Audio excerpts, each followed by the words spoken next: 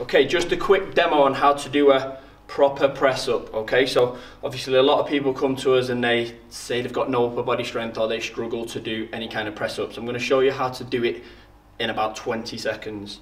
So if you can hold yourself up into a plank position, keeping your back nice and straight, then 99% of people will be able to do a full press up. Hold yourself there and just go for a small movement to begin with.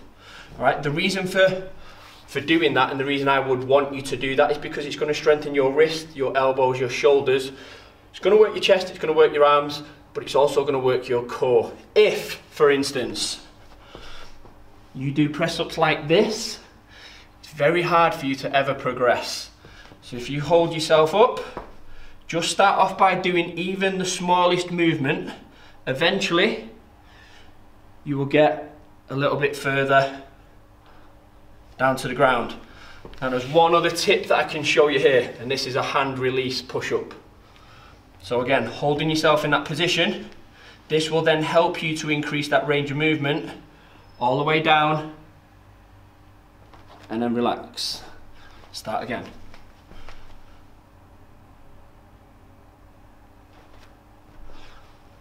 Okay, so there's just a couple of variations of how you can improve on that press up, but start off trying to do them full if you can, and then drop down to your knees if you must.